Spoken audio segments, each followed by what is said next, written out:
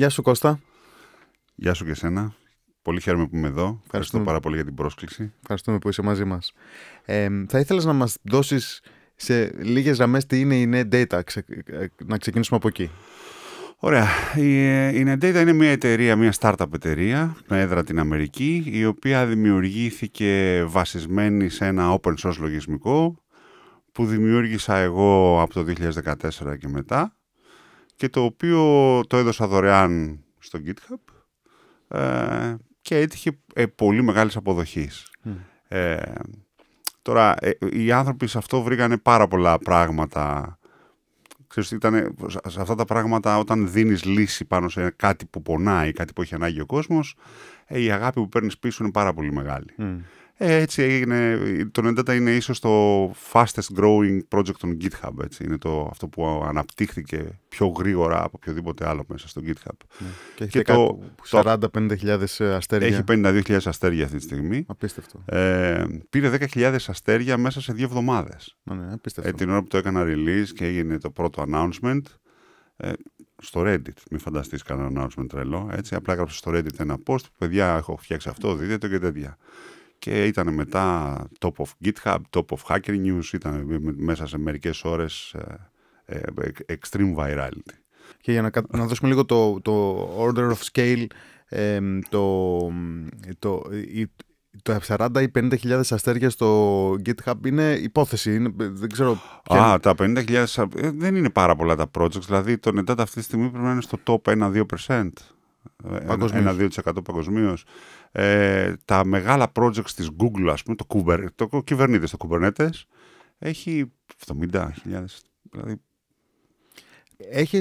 Είμαι σίγουρος ότι κατά τη διάρκεια της πορείας της NetData έχεις αναγκαστεί ή χρειαστεί να εξηγήσεις τι είναι το infrastructure monitoring σε ανθρώπους που δεν καταλαβαίνουν ή δεν έχουν καμία σχέση με το αντικείμενο, όπως είμαι και εγώ. Ναι, okay. Υπάρχει κάποιο παράδειγμα που χρησιμοποιείς, δηλαδή για κάποιον να καταλάβει τι είναι το infrastructure monitoring και γιατί είναι σημαντικό? Κάποιο παράδειγμα από την πραγματική, από το real life? Ναι, θα σου πω. Ας πάρουμε το αυτοκίνητό μας για παράδειγμα. Έτσι. Το αυτοκίνητό μας έχει ένα καντράν. Το καντράν αυτό πρακτικά είναι το monitoring του αυτοκινήτου. Η διαφορά κιόλας, τι έκανε το NetData και το έκανε τόσο. Το NetData το αγάπησε ο κόσμος γιατί είναι ένα πράγμα, είναι ένα εργαλείο για τους μηχανικούς. Έτσι. Δηλαδή είναι το εργαλείο του μηχανικού του αυτοκινήτου. Ναι. Και αυτό που κάνουμε λοιπόν εκεί είναι ότι δεν του δίνουμε απλά τις μετρήσεις που έχει το καντράν, του δίνουμε χιλιάδες μετρήσεις. Ναι. Σκέψου ότι σε έναν άδειο υπολογιστή μαζεύουμε περίπου 2.000 μετρήσεις ανά δευτερόλεπτο. Σε έναν άδειο υπολογιστή που δεν κάνει τίποτα, κάθεται έτσι. Φαντάσου τώρα πόσα καντρανάκια, πόσα controls, πόσα γραφήματα και τέτοια έτσι.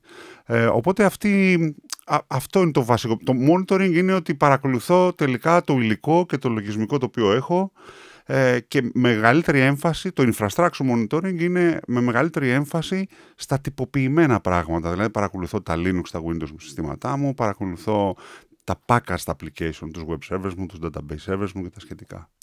Super. Πάμε λίγο πίσω να μάθουμε λίγο περισσότερο για τη δική σου ιστορία. Έχεις πολύ μεγάλη εμπειρία στο χώρο.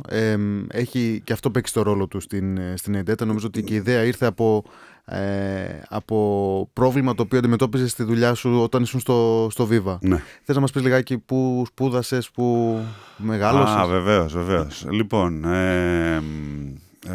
είμαι γέρημα θρέμα χαϊδαριώτης. Έτσι. Τώρα, πιτσιρικάς όταν ήμουνα, ξεκίνησα με τις υπολογιστές στο Λύκειο. Θυμάμαι ότι ένας φίλος μου μου έδειξε για πρώτη φορά Spectrum, το αυτό με τις γομολάστικες. Ήταν πραγματάκι σαν Α4 σελίδα με γομολάστικες πλήκτρα πάνω του. Και έμπαινε στην τηλεόραση. Αυτό άλλαξε τη ζωή μου. Αυτό έγινε στη Δευτέρα Λυκείου. Άλλαξε τη ζωή μου τελείως. Δηλαδή, ενώ μέχρι τότε ήμουνα και μαθητής πολύ σκράπας, δηλαδή πολύ μέτριος. Μαθητής το 11-12 με το ζόρι εκεί, πελαγοδρομούσα. Από τότε που ασχολήθηκα με τους υπολογιστές, η ζωή μου άλλαξε τελείως. Τελείωσα πρώτο στο Λύκειο. Γενικά άλλαξα τα σκέψη ότι το πανεπιστήμιο, πέρασα στα ΤΕΗ, πήγα ένα χρόνο στα ΤΕΗ, δεν ήταν να κάνεις δουλειά, οπότε τα παράτησα, πήγα σε ένα ιδιωτικό. Στο ιδιωτικό μόνο τα πρώτα 2 χρόνια έκανα μέσα, μετά με διώχνανε, μετά που με βλέπανε μέσα στην αίθουσα, μου λέγανε Κώστα, έλα εδώ, πάρε αυτό το assignment, φύγε και έλα σε ένα μήνα. Που ήταν πολύ ωραίο. Σκέψω ότι μαζευόταν κάθε φορά που ήταν να δείξω τα assignments μου, μαζευόταν όλο το πανεπιστήμιο σε μια αίθουσα και γινόταν το έλα να δεις. Που ήμουν ο μοναδικός στο πανεπιστήμιο που είχε αυτό το treatment, έτσι. Ναι. Τελείωσα λοιπόν από τις πρώτες και στο πανεπιστήμιο. Και μετά δουλειά. Στην αρχή, κοίτα, εκείνα τα χρόνια το μεγαλύτερο πρόβλημα που υπήρχε ήταν πώς θα βρεις input. Δεν υπήρχε ίντερνετ. Μιλάμε τώρα για τέλη δεκαετίας 80, έτσι. Δεν υπήρχε ίντερνετ και πού να βιβλία ελάχιστα, τι να βρεις και πού να βρεις και πώς να πάρεις input. Αυτό που συνέβαινε λοιπόν είναι ότι τότε ένας φίλος πήγαινε μια φορά το χρόνο στη Sebit, όπου γύρναγε πίσω με κούτες από δισκέτες, open source software, σε δισκέτες. Δηλαδή αυτός καθόταν μια εβδομάδα στη Sebit και το μοναδικό που έκανε ήταν copy. Είναι κάποιο... Sebit είναι μια έκθεση στη Γερμανία. Okay. Ήταν τότε, μια η μεγαλύτερη που συνέβαινε. Πήγαινε λοιπόν στη Sebit, έφερνε κούτες από 500.000 δισκέτες πίσω, με open source λογισμικό, το οποίο για τον επόμενο χρόνο το ξεκοκαλίζαμε. Έτσι, όλο, δισκέτες πήγαμε με κούτες βόλτα, ο ένας με τον άλλον, και βλέπαμε τι είναι εκεί μέσα, τι κάνει, πώς δουλεύει και όλα αυτά. Αυτό ήταν το βασικό input, open source λογισμικό, έτσι. Και εγώ θεωρώ κιόλας ότι, γι' αυτό κιόλας ήθελα να κάνω τον Endata open source, του χρωστάω. Ναι. Θεωρώ ότι το open source σαν movement είναι από τα μεγαλύτερα breakthroughs of our time, έτσι. Δηλαδή, αν το κοιτάμε σε 100 χρόνια και θα λέμε, κοίτα να δεις, η τεχνολογία άλλαξε πάρα πολύ πάνω στον πλανήτη και η ανθρωπότητα όλη εξελίχθηκε με βάση στην τεχνολογία της και στην αντίληψη που έχουν οι άνθρωποι για τεχνολογία, κατά κύριο λόγο επειδή υπήρξε το open source λογισμικό. Όταν γύρισα από το στρατό, έφτιαξα μια δική μου εταιρεία, έφτιαξα το πρώτο service provider στην Ελλάδα, το Acropolis Net, Internet Service Provider στην Ελλάδα. Μείναμε 2-3 χρόνια εκεί, μετά έφτιαξα μια άλλη εταιρεία που λεγόταν Comnet, η οποία αυτή έφτιαχνε το software για τους service providers, για τους Internet Service Providers. Η Ελλάς Online, η Otanet, όλοι αυτοί ήταν πελατολόγιο, έτσι. Στο τέλος του 1999, περίπου το 70-80% του ελληνικού ίντερνετ έπαιζε με δικό μου software εκείνη την εποχή. Την εταιρεία αυτή την αγόρασε η Ελλάς Online τελικά, το 1999. Οπότε έτσι έγινα στέλεχος. Μέσα στην Ελλάς Online τώρα έμεινα 7-8 χρόνια. Πάρα πολλά πράγματα γίνανε εκεί.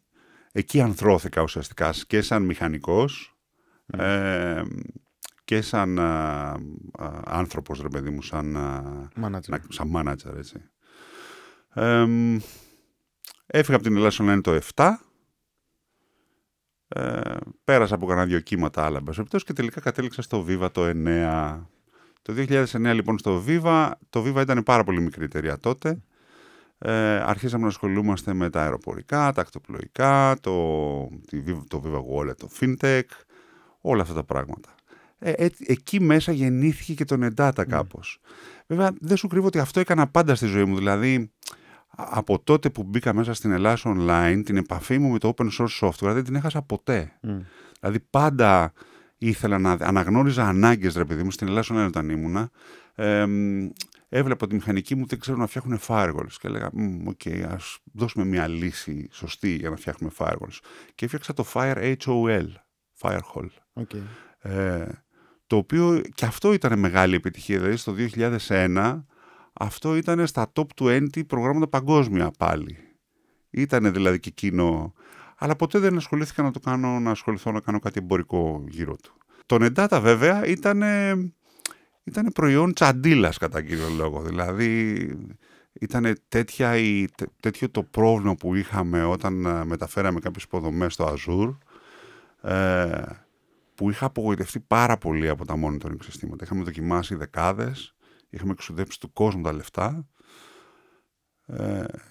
και τελικά δεν είχαμε λύση, έτσι. Δεν μπορείς να φανταστείς πόσο η απόγνωση που νιώθεις, ας πούμε, να είσαι υπεύθυνος για κάτι και να μην μπορείς να βρεις τι συμβαίνει, πού είναι το πρόβλημα. Εκεί ήταν η μεγάλη τσαντίλα και εκεί είπα ότι θα κάνω κάτι με τον εντάτα. Σε έχω πάρει μονότερμα όμως. Καθόλου. Έχει και πολύ ενδιαφέρον και έχει ενδιαφέρον να βλέπει κανείς και την ανάπτυξη μιας εταιρείας και ενός καινούργιου solution μέσα από την existing δουλειά του.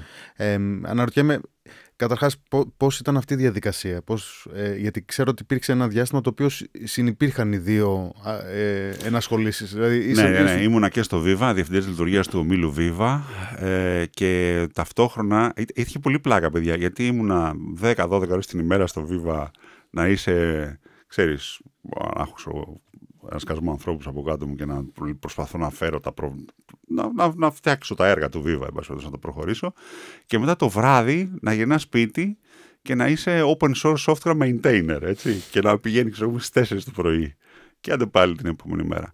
Κοίτα, η ιδέα στην αρχή όταν έφτιαξα τον Endata ήταν περισσότερο κέφι, ήταν περισσότερο, ρε παιδί μου, γιατί το έχουν κάνει, γιατί τα monitoring συστήματα είναι έτσι, γιατί δεν έχουν λύσει, γιατί δεν τα έχουν κάνει real time. Η διαφορά, αυτό το παράδειγμα που σου έδωσα με το αυτοκίνητο και το καντράν του αυτοκινήτου, είναι η διαφορά που έχει το Endata με όλα τα άλλα monitoring συστήματα. Δηλαδή, αν πάρεις οποιοδήποτε άλλο monitoring σύστημα, θα σου δώσει τελικά τα 5-10 στοιχεία που έχει το καντράν ενός αυτοκινήτου. Αν βάλεις τον Endata όμως εκεί, έχεις χιλιάδες άλλες ρυθμίσεις. Είναι σαν να βάζει ο ηλεκτρολόγος τη φύσα με το δικό του λάπτοπ, έτσι. Ναι. Το οποίο όμως αυτή η διαφορά προσφέρεται και στους μηχανικούς. Δηλαδή, τα άλλα monitoring συστήματα έχουν λίγη πληροφορία. Το Endata που συλλέγει και παρουσιάζει περίπου 200 φορές περισσότερη πληροφορία σε σχέση με όλα τα άλλα.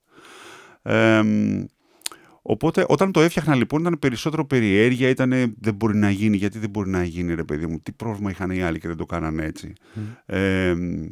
Πώς θα μπορούσε να γίνει και να είναι απίστευτα real time, να μαζεύει όλο να σου δείχνει ό,τι πληροφορία υπάρχει, χωρίς όρια. Οπότε ήταν στην αρχή πειραματισμός. Όταν λοιπόν έγινε όλο αυτό το πράγμα το 2016, μέχρι το 2016 έλεγα, υπήρχε, ξέρεις, η κάβλα, ρε παιδί μου, τι είναι αυτό που φτιάχνω, θα το κάνω τέλειο, θα γίνει και αυτό, θα γίνει και εκείνο, θα κάνει και αυτό, θα κάνει και το άλλο, θα λύσω και αυτό το πρόβλημα και το άλλο πρόβλημα. Όταν το 2016 το είδα που έγινε viral, εκεί παθαίνεις λίγο σοκ, έτσι. Εκεί πρακτικά αφιέρωσα όλο τον ελεύθερο μου χρόνο. Δηλαδή, σταμάτησα από τα παιδιά μου, πράγματα από τον ύπνο μου, από τις διακοπές μου. Δεν έκανα ούτε Χριστούγεννα, ούτε Πάσχα, ούτε ακόμα και το καλοκαίρι διακοπές. Εγώ δούλευα ασταμάτητα. Δεν έχεις φύγει ακόμα από Viva. Έχει γίνει viral και ακόμα είμαστε στο Viva. Ναι, μα και δεν υπήρχε εμπορική σκέψη από τη δική μου μεριά. Είμαι και ένας άνθρωπος που είναι πολύ καθαρός σε αυτά τα πράγματα. Στο Viva ήμουνα μέτοχος και υπάλληλος. Και δεν υπήρχε περίπτωση ποτέ να κάνω κάτι εμπορικό το οποίο να είναι, ξέρεις, να έρθει σε ρήξη, ας πούμε, ή να μειώσει την αφοσίωσή μου στο Viva. Και γι' αυτό ήταν μόνο free time. Δεν υπήρχε τίποτε άλλο. Ήταν Σαββατοκύριακα, βράδια και τέτοια. Δεν υπήρχε... Δηλαδή, αντί να βλέπω τηλεόραση, ρε παιδί μου, το έγραψε τον Endata. Αντί να κάθεσαι στον καναπέ σου και να πίνεις ποτό, εγώ έγραφα Endata. Οπότε, όταν εκείνη την περίοδο, λοιπόν, από το 2016 και μετά, εγώ ενθουσιάστηκα πάρα πολύ από την αγάπη που είδα από τον κόσμο. Δηλαδή, είπα, όπα, κοίτα, εδώ πέρα έχουμε χτυπήσει τώρα ένα νεύρο, έτσι. Έχουμε φτάσει κάπου που έχει κάτι αναβλύζει εδώ από μόνο του. Οπότε αφιέρωσα όλο τον ελεύθερο μου χρόνο στον Endata, τα πάντα δηλαδή, κάθε δευτερόλεπτο που είχα. Δεν ήταν λοκώδικας, πολλά ήταν, το μεγαλύτερο πράγμα ήταν το interaction με το community. Εκεί ήταν και η μαγεία, ρε παιδί μου. Δηλαδή, αυτό που σε οθεί περισσότερο δεν είναι το να το φτιάξεις. Ξέρεις, πολλές φορές δεν έχεις και την άποψη του τι ακριβώς πρέπει να φτιάξεις. Είναι ότι βλέπεις τα use cases που σου δίνουν οι χρήστες, βλέπουν τα προβλήματα που αντιμετωπίζουν και λες, όπα, θα το λύσω και αυτό, θα το λύσω και εκείνο. Και εδώ θα μπορούσαμε να κάνουμε αυτό και εκεί θα μπορούσαμε να κάνουμε το άλλο. Οπότε μπαίνεις σε μια κατάσταση που το ένα χέρι είναι βιτάλο, έτσι. Δηλαδή είναι, το community ζητάει, εσύ προσφέρεις, γουστάρεις όλο αυτό το πράγμα που γίνεται. βλέπεις και το θαυμασμό των ανθρώπων. Είναι απίστευτο το πόσο μπορεί να σου δώσει, πόση δύναμη μπορεί να σου δώσει αυτό. Και συνεχίζεις. Έχει παίξει καθοριστικό ρόλο. Είναι εκεί κάπου γύρω στο 2016 που αποφασίζεις να το δώσεις στον κόσμο, αυτό που έχεις φτιάξει. Το δίνεις, το ανεβάζεις στο Reddit, το ανεβάζεις νομίζω στο Git. Στο GitHub ήταν από την αρχή και στο Reddit έκανε ένα post. Και αρχίζει το community να έχει πολύ θετικές αντιδράσεις. Clearly έχεις λύσει ένα πολύ μεγάλο pain point. Αλλά νομίζω ότι το επίσης ενδιαφέρον είναι ότι πώς αρχίζει το community το ίδιο να κάνει contribute στην ανάπτυξη και στη βελτίωση του solution. Θες να μας δώσεις λίγο κάποια παραδείγματα πώς έχει βοηθήσει το community στο να είναι το Κοίταξε, το community βοηθάει με πάρα πολλούς τρόπους. Ο μεγαλύτερος όγκος βοήθειας είναι στο να σου πούν τα προβλήματα. Σκέψου όλο αυτό το διάστημα που έκανα interact με το community, ένιωθα σαν είχα το responsibility, την ευθύνη μέσα μου, ότι κοίταξε να δεις, έχω φτιάξει τώρα ένα software το οποίο εγκαθίσταται μαζικά σε όλους τους servers του πλανήτη. Ξέρεις πόσο μου απασχολούσε αυτό? Μπορείς να γίνεις ρόμπα εύκολα, έτσι. Φυσικά. Λίγο να σου φύγει, μια βλακεία να γίνει και είσαι ο πιο ξεφτύλας που υπάρχει στον πλανήτη απάνω. Αυτό ήταν μεγάλο κίνητρο για μένα για να μπορέσω να κάνω backhunting. Δηλαδή το βασικότερο πράγμα που με ενδιέφερε είναι όπα παιδιά, αυτό πρέπει να είναι σωστό, πρέπει να είναι αξιόπιστο, πρέπει να μην δημιουργεί προβλήματα. Αυτό με κράτα και τις νύχτες ξύπνιο, έτσι. Χωρίς να υπάρχουν λεφτά, χωρίς τίποτα. Ήταν μόνο και μόνο για το γαμότο. Παιδί μου, δεν μπορείς να το κάνεις αυτό το πράγμα και να δημιουργείς θέματα. Το μεγαλύτερο λοιπόν θέμα, το μεγαλύτερο input που πήρα εγώ από το community ήταν feedback. Αυτό είναι το νούμερο 1, έτσι. Το να σου λέει ο άλλος τα use cases ή τα προβλήματα. Δεν μιλάει εύκολα ο κόσμος. Και εκεί θέλει και θέλει ένα attitude από σένα. Εγώ, ας πούμε, κάθε φορά που μου μίλαγε ένας άνθρωπος και μου ανέφερε ένα πρόβλημα, πάντα έλεγα μέσα μου, κοίταξε να δεις, είναι ένας, εκπροσωπεί 1000. Σωστά. Δεν μιλάς με έναν, δεν μιλάς με τον Παναγιώτη, τον Γιώργο, τον Θανάση. Μιλάς με 1000 που έχουν το ίδιο πρόβλημα, απλά οι υπόλοιποι 999 δεν μιλάνε. Σωστά. Οπότε έδειξα πάρα πολύ σεβασμό, ρε παιδί μου, σε όλα τα θέματα που είχε το community. Μετά υπήρξαν πάρα πολλοί άνθρωποι οι οποίοι κάνανε πάρα πολλές συστάσεις, και αυτό πάρα πολύ σημαντικό, που σου λέγανε γιατί δεν πάμε προς τα εκεί, γιατί δεν πάμε προς την άλλη, τι θα κάναμε σε αυτή, κοίτα αυτό. Οπότε είναι λίγο mind opening όλο αυτό το πράγμα. Και μετά υπάρχουν τα contributions. Τα contributions δεν είναι πάρα πολλά. Τα code contributions, να έρθει ο άλλος δηλαδή και να βελτιώσει το project. Τα code contributions και αυτά είναι, δηλαδή θυμάμαι μία ομάδα Ιταλών μπήκε μέσα στο project και επειδή στην αρχή το NetData ήταν τόσο γρήγορο σε σχέση με οτιδήποτε άλλο, που πραγματικά ήταν νομίζω το σημαντικότερο πράγμα που, ξέρεις, αυτό που μάγεψε τον κόσμο, ρε παιδί μου, τρελαθήκανε με το που είδαν ένα monitoring σύστημα τόσο γρήγορο. Οπότε σκέψω ότι έπαιρνα, ξέρω εγώ, emails από ανθρώπους από όλο τον κόσμο που μου λέγανε θέλω να κάνουμε δουλειές μαζί, ή ο άλλος μου έλεγε respect, ξέρω εγώ, ότι έχεις φτιάξει, είναι τρελό, είμαι στη διάθεσή σου, κάνουμε ό,τι θες, χρησιμοποίησε με δηλαδή κατά το δοκούν. Οι fans ερχόντουσαν και μου μιλάγανε. Αυτό που τα contributions όμως καθ' αυτά, οι άνθρωποι που κάνανε contribute ήταν, ξέρω εγώ, μέχρι τώρα νομίζω έχουμε καμιά 300, δεν είναι πάρα πολύ. Okay. Μπήκε λοιπόν μια ομάδα Ιταλών μέσα, η οποία ομάδα τι έκανε, είπε ωραία, αυτό είναι πάρα πολύ γρήγορο software, πάρα πολύ ωραία, μπορούμε να το κάνουμε ακόμα πιο γρήγορο. Και κάθισαν λοιπόν και τι κάνανε, πήρανε τον κώδικα που είχα γράψει εγώ σε C, τον κάνανε disassembly, να τον δούνε σε assembly και προσπαθούσαν να κάνουν optimize τη C γράφοντας C για να βγει optimal η assembly. Τώρα μιλάμε γλώσσα μηχανής, έτσι, πολύ χαμηλά πράγματα. Το απίστευτο είναι ότι όταν τελειώσανε, το NetData ήταν 10 φορές πιο γρήγορο από ό,τι το είχα αφήσει εγώ. Δηλαδή πήγανε σε συγκεκριμένα πράγματα που ήταν πολύ κρίσιμα μέσα στο NetData και είπανε, όπα, περίμενε λεπτάκι. Αυτά μπορούν να βελτιωθούν κι άλλο. Ναι. Και αλλάξαν τον τρόπο που διαχειριζόμουν από τη μνήμη, τα loops, το ένα το άλλο. Πολύ δουλειά και αυτή. Πολύ ωραία δουλειά. Ξέρεις, και μαθαίνεις από αυτούς. Μετά ήταν ένα παιδί το οποίο δούλευε στη Valve, αυτή φτιάχνει τα παιχνίδια. Ο οποίος μπήκε μέσα και άλλαξε όλα τα clocks, ξέρω. Πολύ δουλειά κι αυτός. Και το interaction με αυτούς τους ανθρώπους, ξέρεις, είναι πολύ ωραίο. Πολλά πράγματα φτιαχτήκανε πάνω στο... Εκεί ξέρεις που το μυαλό σου παίρνει φωτιά, ρε παιδί μου, και έχεις έναν άνθρωπο από την άλλη μεριά που σε κάνει challenge με πολύ θετικό τρόπο.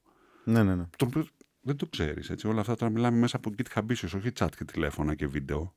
Git Habitius, ασύγχρονα. Σαν να γράφουμε ο ένας κάτω από το ticket, σε ένα ticket να γράφουμε ο ένας κάτω από τον άλλον. Όπου βλέπεις, ρε παιδί μου, ότι και το δικό του contribution, αλλά και η δύναμη που παίρνεις, η θέληση που παίρνεις για να το πας παρακάτω, έχει γεννήσει μερικά απίστευτα πράγματα μέσα στον Endata. Βέβαια. Απίστευτα πράγματα. Οπότε ναι, νομίζω ότι το βασικό με το community είναι να το κάνεις endorse, είναι να τα αγαπήσεις, είναι να είσαι εκεί την ώρα που σε χρειάζεται, είναι να είσαι πάρα πολύ... Ποτέ δεν τσακώθηκα, ας πούμε. Υπήρχαν άνθρωποι στο Reddit που λέγανε ότι επειδή χρησιμοποίησα license το οποίο είναι το GPL v3, και αυτοί έχουν μια θρησκευτική κατάσταση με τα licenses του open source και τα σχετικά, και το GPL v3 είναι αμφιλεγόμενο, ενώ το περισσότερο open source software είναι GPL v2, εγώ πήρα το v3, version 3, μου λέγανε ότι είμαι αντίχριστος. Ότι έχω φτιάξει ένα software, ας πούμε, και έλεγε, με έβριζαν, έτσι. Ποτέ όμως δεν τσαντίστηκα γι' αυτό. Εντάξει, παιδιά. Αφού έτσι νομίζετε τώρα, έχετε κάνει το licensing, ας πούμε, το open source, το έχετε κάνει θρησκεία, ναι, ό,τι θέλετε. Υπάρχουν λοιπόν πάρα πολλοί άνθρωποι που είναι πάρα πολύ ευαίσθητοι με διάφορα θέματα. Άνθρωποι που είναι ευαίσθητοι με το security, άνθρωποι που είναι ευαίσθητοι με το tracking, αν παρακολουθείς τους χρήστες. Εμείς λοιπόν έπρεπε σε διάφορα σημεία να αρχίσουμε να έχουμε input, γιατί όταν δίνεις ένα open source λογισμικό δεν ξέρεις τίποτα γι' αυτό. Κρασάρει, δουλεύει, μήπως χαλάει, μήπως δεν μπορεί να ξεκινήσει, μήπως... προβλήματα. Οπότε αρχίσεις και βάζεις μηχανισμούς απάνω που να σου λένε τα προβλήματα. Πάρα πολλοί άνθρωποι εξάπτονται με αυτό. Που εσύ του λες, ρε παιδιά, το κάνω για να βελτιώσω το πράγμα. Να έχω κακιόγα. Πώς βλέπω έχει 500.000 εγκαταστάσεις την ημέρα. Πόσες κρασάρουνε. Σε τι λειτουργικά συστήματα γίνεται. Με ποιο τρόπο το εγκαταστήσατε. Δεν πρέπει να ξέρω κάτι για να βελτιώσω, να ξέρω τι να βελτιώσω. Υπάρχουν όμως πάρα πολλοί που σε θεωρητικό επίπεδο σου λέει, κοίτα να δεις σε μια εταιρεία η οποία τι κάνεις, δίνεις ένα προσωπικό λογισμικό και παρακολουθείς, ας πούμε, τους χρήστες σου. Και το θεωρούν πάρα πολύ άσχημη συμπεριφορά. Εκεί προσπαθείς με opt-in, opt-out, με περιγράφοντάς το, λέγοντάς το από την αρχή.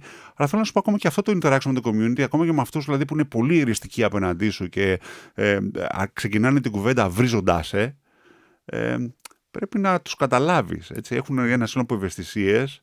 Πρέπει να τους καταλάβεις. Αυτό είναι το σημαντικότερο πράγμα. Βέβαια. Και είναι opportunity for growth. Οποιοδήποτε είδους feedback μπορεί να είναι opportunity for growth. Ποια είναι η στιγμή που είναι το turning point? Δηλαδή κάποια στιγμή που αποφασίζεις OK, I'm gonna make a business out of this. Τώρα, κοίταξε να δεις. Το 2016 το έκανα release, είδα το virality, λοιπόν, αφιέρωσα όλο μου τον ελεύθερο χρόνο σε αυτό.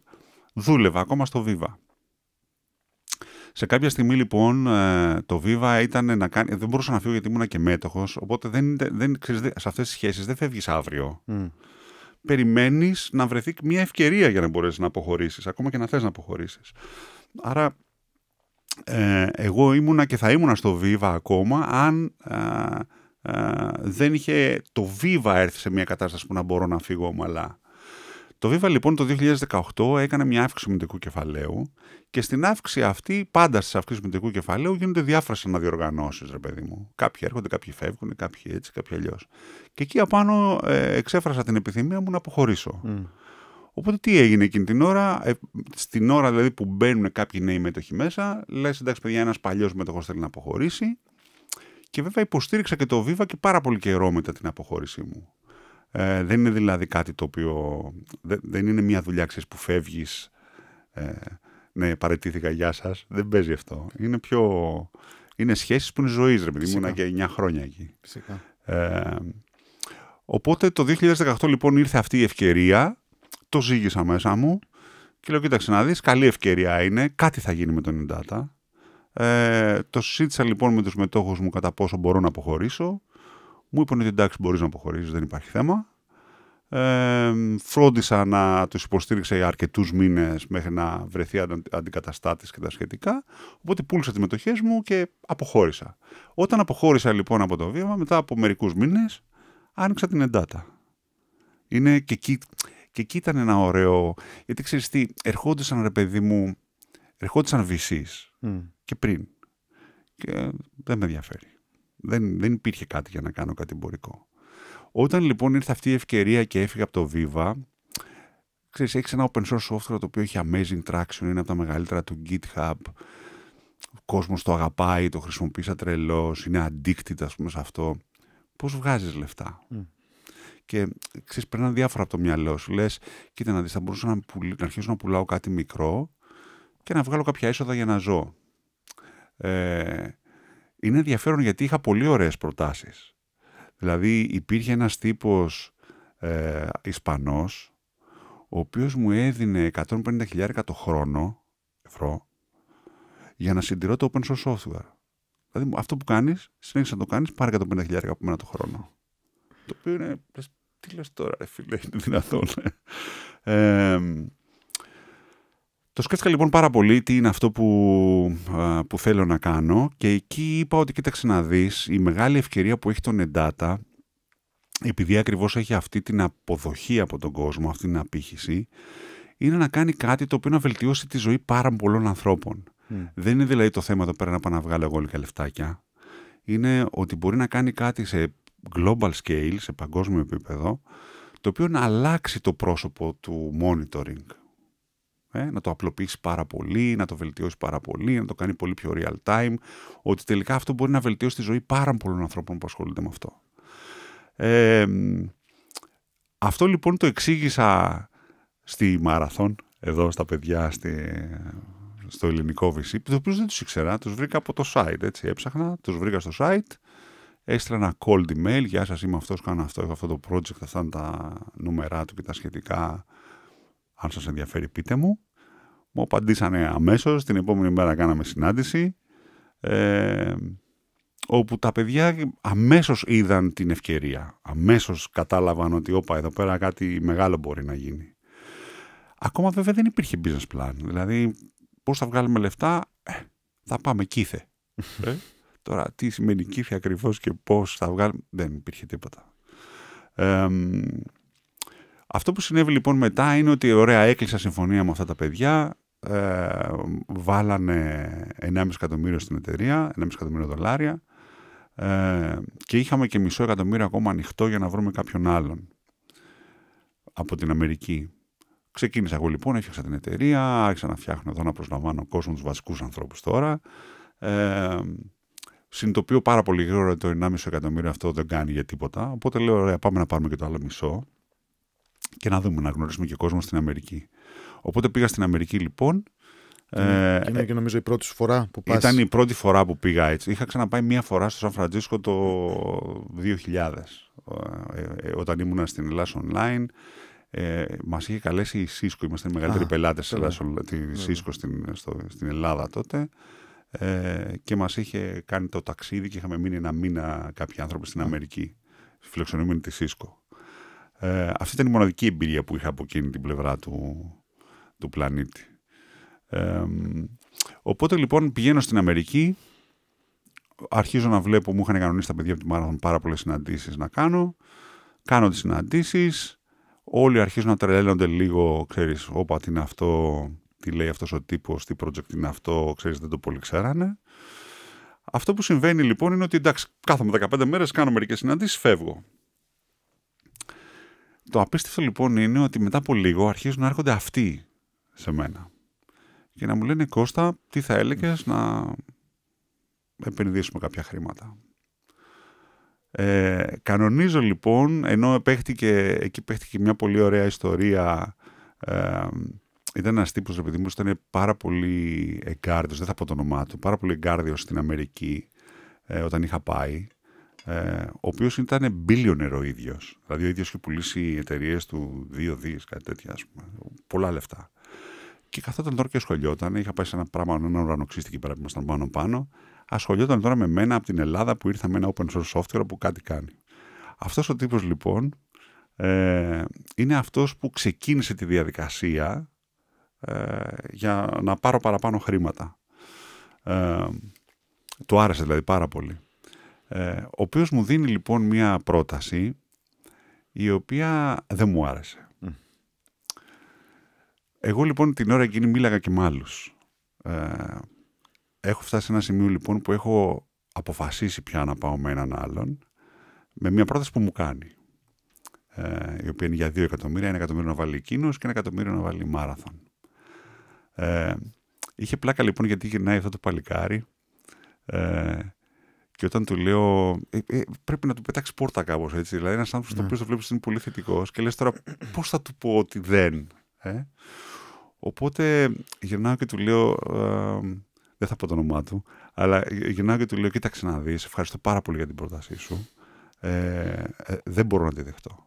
Μου λέει, εντάξει δεν πειράζει, την αλλάξουμε. Του λέω κοίταξε να δεις, έχεις ανοίξει τα χαρτιά σου, έχεις βάλει ένα threshold εκεί, έχεις βάλει ένα όριο έτσι. Εγώ δεν κάνω τέτοια negotiation. Το όριό σου είναι πάρα πολύ χαμηλά, σε ευχαριστώ πάρα πολύ. Ο οποίος τρελάθηκε. Με έπαιρνε παιδιά επί 2 εβδομάδες κάθε μέρα τηλέφωνο. Κώστα, σε παρακαλώ. Βέβαια. Θα κάνω αυτό, θα κάνω εκείνο. Και να ψάχνεις να βρεις με έναν τρόπο να το πεις, σε παρακαλώ. Δεν μπορώ να κάνω τίποτα τώρα. Έχω υπογράψει με τους άλλους. Άσε με ήσυχο. Τέλος πάντων, είναι πολύ ωραία φάση αυτή. Οπότε κλείνεις το seed με ένα και ένα μάραθον και ένα από την Bain. Ήταν η Bain ο άλλος τελικά. Η Bain ήταν ο άλλος, ναι. Άρα σύνολο 3,5 μέχρι εκείνη την ώρα. 1,5 που είχα πάρει και 2 3,5. Εκεί γίνονται και τα εξής ωραία. Μιλάω με ένα πολύ μεγαλύτερο, με ένα εξίσου μεγάλο fund με την Bain στην Αμερική, οι οποίοι έχουν ένα conflict. Δεν μπορούν, ενώ θέλουν πάρα πολύ να επενδύσουν σε μένα, δεν μπορούν επειδή έχουν μια παρόμοια εταιρεία ήδη. Αυτοί οι τύποι λοιπόν τι κάνουνε, βάζουν ένα μικρότερο fund να αγοράσει από μένα, να έρθει να επενδύσουν αυτοί, θεωρώντας ότι η άλλη εταιρεία που έχουν σε κάποια στιγμή έχει μεγαλώσει αρκετά και θα φύγει, οπότε θα ελευθερωθούν, οπότε θέλουν να είμαι φιλικά προσκύμενο σε ένα δικό τους VC πιο μικρό, για να μπουν μέσα. Οπότε ο τύπος που με παίρνει τηλέφωνο, λοιπόν ένας τύπος, ο οποίος με το που σηκώνω το τηλέφωνο μου λέει «Γεια σου Κώστα, είμαι ο Τάδε, έχω 1 εκατομμύριο για σένα, πάρτο». Χωρίς τίποτα άλλο. Του λέω κάτσε ρε φίλε, τι εννοείς? Τι εννοείς έχω 1 εκατομμύριο, πάρτο? Μου λέει πάρε, πώς έμαθες για μένα, τι θέλεις πίσω? Δεν με νοιάζει, σε παρακαλώ, έχω 1 εκατομμύριο για σένα, πάρτο. Θέλω να σου πω τόσο ήταν το desire να μπουν μέσα, που κάνανε ολόκληρη κατάσταση εκεί. Μάλιστα αυτό το άλλο VC, αυτό που είχε πει, είναι ο τσίφτος εκεί πέρα, μου λέει Κώστα, what you have built is a VC's dream. Γιατί ακριβώς έχει τέτοιο traction, έχει τέτοια, με το community, το αγαπάει τόσο πολύ το community που τρελαίνονται οι επενδυτές. Λοιπόν, οπότε παίρνω λοιπόν τα 2, έχω 3,5 εκατομμύρια τώρα, ακόμα δεν υπάρχει business plan, που πάμε κήθε. Πώς θα βγάλουμε λεφτά, θα δούμε. Εγώ ταυτόχρονα σε όλη αυτή τη διαδικασία, σκέψου έχουν περάσει τώρα 4 μήνες, έτσι πήρα τα λεφτά το Σεπτέμβρη, όχι παραπάνω, το Σεπτέμβρη πήρα τα λεφτά, τα πρώτα από τη Μάραθον, έχουμε φτάσει Φεβρουάριο, 6 μήνες ξέρω εγώ. Και έχουμε το πρώτο board το Μάιο. Πρώτο board με Bain και τα σχετικά. Είχαν τελειώσει τα συμβόλαια τελειώσαν Μάρτι, κάτι τέτοιο, και βάζουμε το πρώτο board το Μάιο. Εγώ σε όλη αυτή τη διαδικασία τώρα κάνω hirings και ταυτόχρονα, προσλαμβάνω κόσμο δηλαδή, και ταυτόχρονα προσπαθώ να δω πώς θα βγάλουμε λεφτά. Ωραίο όλο αυτό. Έχουμε και 3,5 εκατομμύρια. Λεφτά πώς θα βγάλουμε, παιδιά? Δεν υπάρχει. Οπότε αρχίζω να παίρνω κάποια proof points. Προσπαθώ να κάνω δηλαδή μερικά tests με το software και το community και τα σχετικά για να δω τι θα μπορούσε να γίνει, και προσπαθώ με όλες τις συναντήσεις που έχω να φορμάρω ένα business plan το οποίο να μας δείξει πώς τελικά θα γίνει κερδοφόρα αυτή η εταιρεία. Φτάνουμε λοιπόν το Μάιο που είναι το board. Εγώ έχω αποφασίσει πια πώς θα βγάλουμε λεφτά. Ξέρω ότι αυτό θα κάνουμε για να βγάλουμε λεφτά. Είχα πάρει και κάποια performance, ήξερα τι θα γίνει. Αυτό, παιδιά, έτσι θα το κάνουμε. Ωραία. Δεν το έχω πει ακόμα σε κανένα και λέω θα το παρουσιάσω όλο αυτό στο board. Πάω λοιπόν στο board, κάνουμε το πρώτο board με την Bain, όπου τους λέω, παιδιά, αυτό και αυτό, αυτή είναι η εταιρεία, ωραία, μια χαρά ήταν όλα. Αυτό είναι το business plan για να βγάλουμε λεφτά. Τα 3,5 εκατομμύρια που έχουμε δεν μας φτάνουν. Εκείνη την ώρα προς τιμήν μου, η Bain γυρνάει και λέει, όπως ήμασταν εκείνη την ώρα, μου λέει, ωραία, πάρε 6 εκατομμύρια ακόμα τώρα, τα οποία είναι... κάτσε να δεις πώς τα λένε. Αυτά τα φέρνεις από το επόμενο round. Κάπως έχουν ένα terminology, δεν το θυμάμαι τώρα. Σου δίνει 6 εκατομμύρια μπροστά δηλαδή, με την υποχρέωση ότι αυτά τα λεφτά θα είναι από το επόμενο round. Δηλαδή θα πας σε Series A και αυτός έχει βάλει 6 εκατομμύρια στο Series A σου. Και μάλιστα αυτά τα λεφτά συνήθως τα δίνουν με cap και discount. Και εμένα μου λέει no cap, no discount. Okay. Που είναι τρελό, έτσι. Δηλαδή, όποιο είναι η αποτίμηση σου στο Series A, εγώ έχω βάλει 6 εκατομμύρια και δεν θέλω έκπτωση ότι τα 6 μου να γίνουν 8, όσο γράψει. Το οποίο ήταν τρομερό. Το παίρνω το χαρτί λοιπόν. Αυτό ήταν εκείνη την ώρα. Μπαμπού μου λέει, θα το κάνω αυτό τώρα. Ευχαριστώ πάρα πολύ, του λέω. Το παίρνω το χαρτί. Θέλω να το σκεφτώ. Δεν μπορώ να το υπογράψω ακόμα. Το σκέφτομαι λοιπόν λίγο. Του λέω, κοίταξε να δεις, αυτά είναι λίγα. Εγώ πιστεύω, του λέω, για να μπορέσω να κάνω τη δουλειά πρέπει να έχω τουλάχιστον 20 για να μπορέσω να φτάσω, να υλοποιήσω αυτό το business plan που έχω. Μου λέει, κοίταξε να δεις, θέλουμε market validation να πρόκειται να πάμε πάνω από αυτό. Ωραία, του λέω, τι εννοείς market validation? Μου λέει, πάμε να το πούμε και σε άλλους και να δούμε πώς νιώθουν οι άλλοι. Ενώ αυτό ήταν τώρα προετοίμαστο, έτσι. Δηλαδή, είμαι στην Αμερική για 2 εβδομάδες. Την πρώτη εβδομάδα κάνουμε τα meetings αυτά και ξαφνικά την Παρασκευή, ας πούμε, μου λέει market validation. Πρέπει να μιλήσει και με άλλους. Τρέλαινομαι εγώ, φτιάχνω παρουσίαση μέσα στο Σαββατοκύριακο, βάζω τη Marathon, την Bain και τα σχετικά να μου κάνουν συναντήσεις με ανταγωνιστές τους, έτσι, στην Αμερική, με άλλους investors. Έχει πολύ πλάκα λοιπόν, γιατί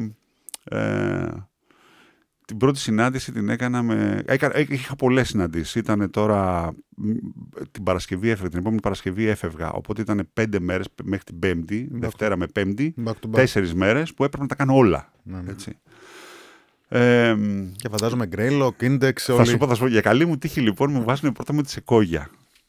Δεν τους ξέρω τους ανθρώπους. Πάω εκεί πέρα λοιπόν, στη Σεκόγια, κάνω συνάντηση με έναν τύπο λοιπόν, ένα νέο παλικάρι, ο οποίος του λέω ότι είχα παρουσίαση που την είχα φτιάξει αυτό το Σαββατοκύριακο, έτσι, για το ποιο είναι το business plan, τι θα κάνουμε και τα σχετικά.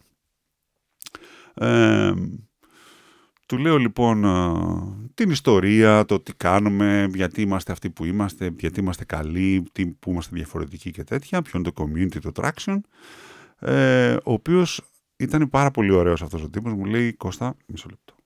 Εσύ, μου λέει, πρέπει να μιλήσεις με τους 3 καλύτερους. Οι 3 καλύτεροι είναι η Σεκόγια, η Greylock, με τους 4 καλύτερους, η Axel και η Benchmark. Αυτή, με κανέναν άλλον. Λέω, εντάξει, Σιμάτα, αλλά τους άλλους δεν τους έχω στην ατζέντα μου να μιλήσω. Mail επιτόπου από το κινητό του. Το στέλνει mail και λέει, έχω μιλήσει με αυτόν. Είχε πλάκα λοιπόν, γιατί μέχρι να βγω από το γραφείο του και πάμε να φύγουμε, έτσι. Όχι, ο ίδιος ο οποίος μου λέει το εξής. Αυτοί, ξέρεις, για να μπορέσουν να αποφασίσουν μια επένδυση κάνουν partner meeting. Τα partner meeting γενικά είναι πάρα πολύ... Δηλαδή πρέπει να τα σχεδιάσεις πολύ καιρό, ρε παιδί μου. Οι τύποι λοιπόν, με δεδομένο ότι ήταν ότι τώρα στη βράση κολλάει το σίδερο, μου λέει partner meeting αύριο. Τι λες τώρα? Αύριο, εντάξει. Μέχρι να βγω λοιπόν από το γραφείο του, Greylock, τηλέφωνο στο κινητό μου. Είμαι ο Τάδε, ξέρω εγώ, από την Greylock. Ωραία. Τι κάνεις τώρα? Έχω μια συνάντηση, ήταν 11 ώρα το πρωί. Έχω μια συνάντηση 3 ώρα το μεσημέρι στο κέντρο του Σαν Φρανσίσκο. Μου λέει, ωραία, στις 1 η ώρα έλα από μένα. Πάω λοιπόν στις 1 η ώρα. Το ίδιο το πείμα. Τρελαίνονται, μου λένε, τι κάνεις? Μετά τους λέω, σας είπα, έχω μια συνάντηση 3 η ώρα. Μου λένε, ωραία, στις 4 η ώρα, θα έχεις τελειώσει 4. Ναι, τελειώνω στις 4. 4 η ώρα partner meeting εδώ. Λέω, τι γίνεται, ρε παιδιά? Partner meeting έτσι ad hoc, bam. Δεν γίνεται. Same day κιόλας. Πώς γίνεται αυτό σε μια ώρα. Φεύγω λοιπόν από την Greylock, πάω βλέπω μια άλλη εταιρεία, ξαναγυρνάω, φυσικά αυτή που είδα ενδιάμεσα, ξαναγυρνάω στην Greylock. Partners, μεγάλη αίθουσα συμβουλίου, όλοι μαζεμένοι, το κλασικό. Ξανακάνω την παρουσίαση, παίρνω απόφαση επιτόπου να πάνε σε due diligence. Πάμε παιδιά, άντε να δούμε αν μας λες αλήθεια για αυτά που μας λες, πάμε να παίξουμε μαζί. Σε όλα αυτά τώρα, κάθε συνάντηση που έκανα, με το που τελείωνα τη συνάντηση, επειδή τα ήξερε η Bain, αυτοί μου τα είχαν κάνει. Ναι, με το που τελείωνε η συνάντηση, με παίρναν τηλέφωνο. Έλα Κωστά, πώς πήγε? Τι έγινε, πώς πήγε, τι σου είπε. Οπότε εγώ να οδηγάω, να γυρνάω πίσω και να είμαι και να μιλάω με την Bain και τη Marathon και να τους λέω πώς πήγε το meeting και τι έγινε και τι μου είπανε και τι όλο αυτό. Αυτοί due diligence κάνουν ουσιαστικά. Δηλαδή η Bain εκεί ήθελε να μιλάς με τους άλλους partners. Θέλανε market validation για να δουν τι market validation υπάρχει. Αυτοί προφανώς μιλάνε και μετά από πίσω μόνοι τους. Ή μπορούν να κάνουν και κάποιο co-investment, δεν έχουν κάποιο. Ναι. Οπότε καλά, είναι λίγο λυκοφιλίες αυτά. Ξέρεις, είναι λίγο περίεργο. Δηλαδή πάνε μαζί, αλλά και. Λοιπόν, anyway. Η πλάκα λοιπόν είναι ότι ξέρανε, η Bain ήξερε ακριβώς και το feedback που παίρνω και το τι μου λένε και αν προτίθεται ή δεν προτίθεται και πώς το είδανε και ότι τα partners meetings κλείνονται, ξέρεις, ad hoc. Είχε πλάκα γιατί τελικά είχα φτάσει σε όλη αυτή τη διαδικασία να έχω στο κινητό μου, ξέρω εγώ, πολύ μεγάλα ονόματα από επενδυτές, να έχω τα κινητά τους. Και μου λέει σε κάποια στιγμή, μου λέει εδώ πέρα τα παιδιά από τη Marathon, ρε φίλε μου λέει, τι είναι αυτό που έχεις κάνει? Πώς το κατάφερες αυτό? Αυτοί για να μιλήσει με τη γραμματέα τους πρέπει να φιλήσει κατουρημένες ποδιές να μου και εσύ στα κινητά τους.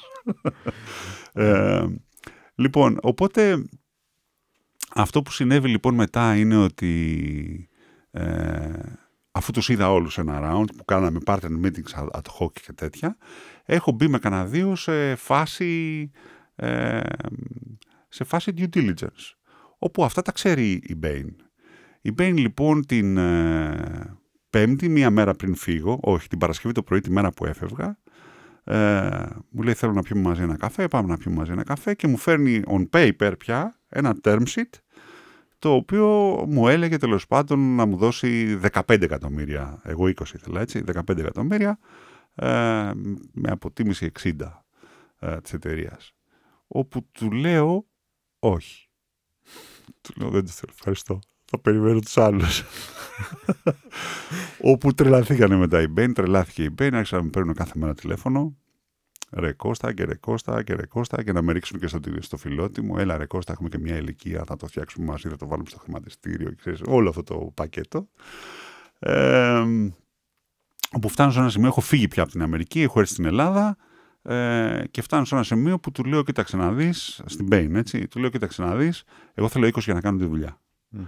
Από τα 3,5 εκατομμύρια που είχα πάρει, τα 3 τα έχω στην τράπεζα. Άμα κάνεις την προσφορά σου 17, πάμε. Γιατί 20 θέλω. Οπότε ανέβηκε αυτός από τα 15 στα 17, ανέβασε και την αποτίμηση στα 70 και το κλείσαμε. Το κλείσαμε ενώ ήμουν εδώ, δηλαδή υπογράψαμε remotely. Είχε πλάκα λοιπόν γιατί εγώ υπέγραφα εδώ πέρα και για μένα ήταν εντάξει, φυσιολογικό. Δεν έτρεχε τίποτα. Αλλά μου στέλνανε φωτογραφίες ότι στην Bain μέσα κροπηδάγαν που υπέγραψα εγώ. Λοιπόν, τι έγινε μετά? Μετά ξεκίνησα transformation της εταιρείας. Ξέρεις, κάθε φορά που παίρνεις χρήματα, έχεις μια πολύ μεγάλη ευθύνη να φέρεις τα αποτελέσματα. Και εκεί αρχίζεις και αγχώνεσαι πάρα πολύ και λες, ωραία, τι κινήσεις τώρα πρέπει να κάνω, πώς πρέπει να τις κάνω και όλα τα υπόλοιπα. Και ειδικά μετά από τέτοια round σοβαρεύει πολύ το. Ναι. Πλέον έχει η εταιρεία 20 εκατομμύρια στην τράπεζα. Είμαστε, ξέρω εγώ, 15 άνθρωποι που πρέπει όμως να πάμε κάπου πολύ διαφορετικά.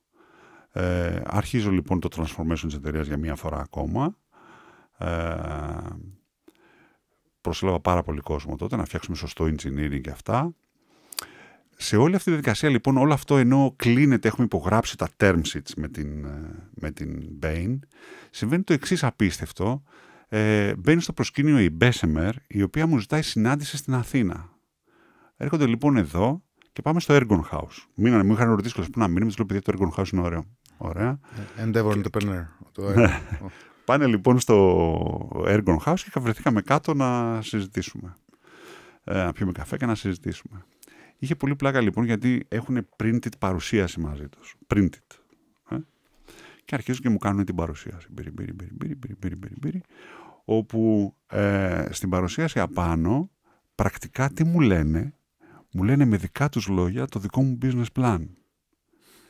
Δηλαδή 100% compatibility απόψεων πάνω στο ποια είναι η ευκαιρία και το τι θα έπρεπε να κάνει το NetData. Όπου μένω σοκ, έτσι, λες, όπα ρε φίλε. Μου ζητάνε λοιπόν από τότε να μπουν. Σε παρακαλώ πάρα πολύ, άσε μας να μπούμε με 1-2 εκατομμύρια κάτι, σε παρακαλούμε πάρα πολύ. Όπου δεν γινότανε. Γιατί είχα υπογράψει ήδη με τους άλλους και οι άλλοι δεν τους θέλανε μέσα. Οι Bain δηλαδή δεν ήθελαν να μπουν οι Bessemer. Παρ' όλα αυτά με την Bessemer κρατήσαμε μια πάρα πολύ στενή επαφή. Δηλαδή ήμασταν μια φορά κάθε μήνα, μιλάγαμε. Συνέχεια, όλο το χρονικό διάστημα. Φτάνουμε λοιπόν στο ένα χρόνο μετά, τον Μάιο του 20, όπου η εταιρεία έχει φτιάξει ήδη κάποια πράγματα, έχει κάνει μια δουλειά, η οποία κιόλας είναι και πάρα πολύ επιτυχημένη. Δηλαδή σκέψου σε ένα startup που ξεκίνησε τώρα, φτάσαμε να έχουμε μέσα σε ένα χρόνο 40.000 sign-ups. 40.000 χρήστες κάναν sign-up στο NetData Cloud, έτσι, όχι στο open source, ούτε commercial, free είναι και εκείνο, αλλά είναι με sign-in, έτσι. Που είναι πολύ μεγάλο. Πολύ μεγάλο νούμερο. Δεν υπάρχουν αυτά τα νούμερα σε startups. Συνήθως πάνε για αν φτάσουν 1.000 χοροπηδάνε, έτσι, και φτάσαμε 40.000. Λοιπόν, σε όλο αυτό το χρόνο λοιπόν η εταιρεία έχει δείξει, έχει κάνει κάποιο progress, αλλά έχω φτάσει σε ένα σημείο εγώ που λέω ότι παιδιά χρειαζόμαστε ένα transformation ακόμα. Δηλαδή έχουμε κάνει κάποια πράγματα λάθος και ξέρεις τι συμβαίνει. Πολλές φορές όταν ξεκινάς μια καινούργια δουλειά και έχεις αρκετά χρήματα για να κάνεις τη δουλειά, ξέρεις, όλα τα όνειρα όλων έρχονται στο τραπέζι. Να το κάνουμε αυτό με αυτόν τον τρόπο, εκείνο με τον άλλο τρόπο, το άλλο με τον άλλο τρόπο. Κάποιοι από αυτά δουλεύουν, κάποιοι από αυτά δεν δουλεύουν. Και αυτά που δεν δουλεύουν σε βαράνε, σου ρίχνουν σκαμπίλια πολύ δυνατά. Εμείς την πατήσαμε τον ίδιο τρόπο. Δηλαδή με μια ωρεοπάθεια για το πώς θα δουλέψει τελικά το πράγμα, το οποίο δεν το καταφέραμε σε πολλά aspects του να το κάνουμε να δουλέψει, οπότε χάθηκε πολύτιμος χρόνος και χρειαζόμασταν τελικά μεγαλύτερο runway.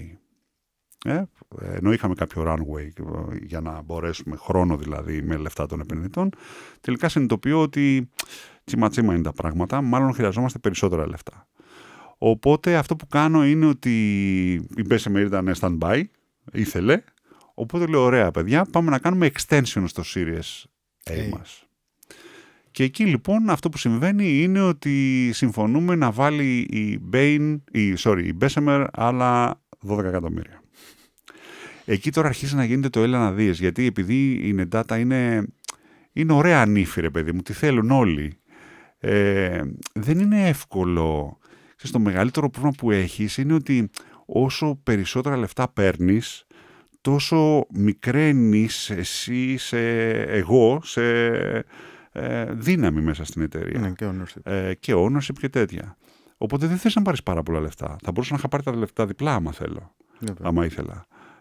Αλλά δεν θέλεις να πάρεις πάρα πολλά λεφτά, γιατί να πάρεις πάρα πολλά λεφτά early, νωρίς, τότε αποδυναμώνεσαι. Οπότε θέλω να μπει η Bessemer. Η Bessemer μου λέει, μου βάζει φρένο και μου λέει κοίταξε να δεις, εγώ με κάτω από 12 δεν μπαίνω. Οπότε να είναι μια σπασοκεφαλιά, γιατί όλοι οι άλλοι έχουν προράντα, δηλαδή μπορούν να μπουν μέσα με το ποσοστό τους, έτσι. Οπότε λες τώρα ρε παιδιά δεν μπορώ να σηκώσω άλλα 17, τώρα 18 για να μπείτε όλοι με τα αντίστοιχα ποσοστά. Πρέπει να κάνετε πίσω. Πρέπει να τον αφήσετε να μπει με 12. Τα βρήκαμε λίγο εδώ, λίγο εκεί, τα βρήκαμε τέλος πάντων εκεί πέρα. Την κλείσαμε και αυτή τη συμφωνία. Οπότε το 20 τον Ιούνιο συμφωνήσαμε να πάρουμε άλλα 12,5 εκατομμύρια. Το σύνολο τώρα η εταιρεία έχει χρηματοδοτηθεί συνολικά με 31 εκατομμύρια. 31 εκατομμύρια το σύνολο. Το προϊόν σας και το solution σας αυτή τη στιγμή είναι free.